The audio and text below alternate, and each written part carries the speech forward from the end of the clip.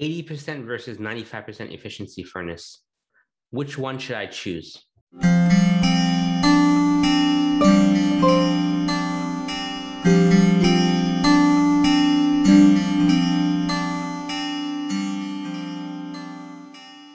If you're shopping for a gas-powered furnace, your HVAC contractor may be giving you quotes for an 80% furnace and 95% or higher efficiency furnace. The efficiency is a measure of how much natural gas is ultimately converted into heat.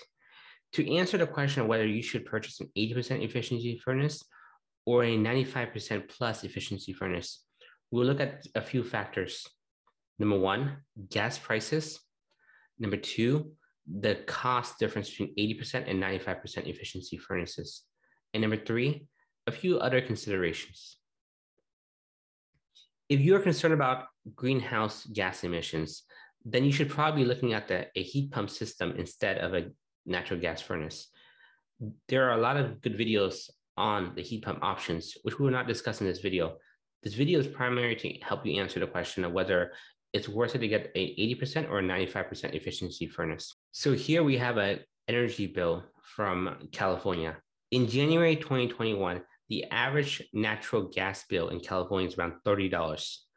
Your region of the country may be different, but we will use this as the basis for our calculation. Let's assume that 2/3 of your gas bill is due to your furnace. This would mean that on average, you're spending about $20 per month on your heating bill. If you were to improve the efficiency of your furnace by 15%, you would save approximately $3 per month or $36 per year. Over a 20-year lifespan of a gas-powered furnace, you will save around $720. The difference between purchasing a 80% versus 95% plus furnace is between $500 to $2,000, depending upon the brand and the contractor. In most situations, the cost savings is not worth the upfront cost. You can get a much better return by putting your investments elsewhere. A high efficiency furnace will come with more complexity and complications. A high efficiency furnace requires changing out the exhaust pipe from metal to plastic. The high efficiency system has more moisture in the exhaust, and a metal flute will get corroded over time. A high efficiency system is more complicated and is also more prone to breakdowns than a simpler 80% efficiency system. Once your manufacturer's warranty expires, the cost of replacement parts can almost be as high as getting an entire new system. Based upon my analysis of the cost versus benefit of a 95% efficiency system, my conclusion is that you should stick with the 80% efficiency system. This is based on the analysis as of 2021 and based on current technology and economics. In the future, this answer may change. Now, the question you might ask yourself is, if a 95% plus efficiency system is not ideal for my home, why do so many contractors push for this item and say that it's the best item out there? The simple answer is that the contractor is trying to get you to buy a more expensive product. In order to justify a higher price for the whole system, contractors sometimes push for extra bells and whistles that the customer may not find useful.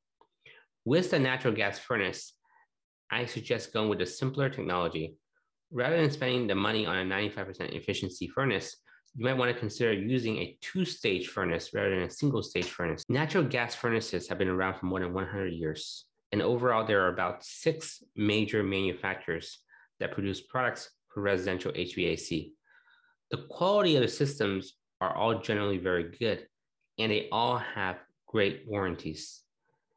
The industry standard is a 10-year manufacturer warranty on the parts and a 20-year heat exchanger warranty. A well-installed furnace should last 20 years. As a customer, the contractor that installs your furnace is actually the most important part of the equation. You should consider the quality of your contractor very carefully. Ask for photos of their past projects and ask for references from a recent customer. It is always best to verify with actual customers or a project. I hope that this video helps you understand more about the HVAC options and helps you make a more informed purchasing decision.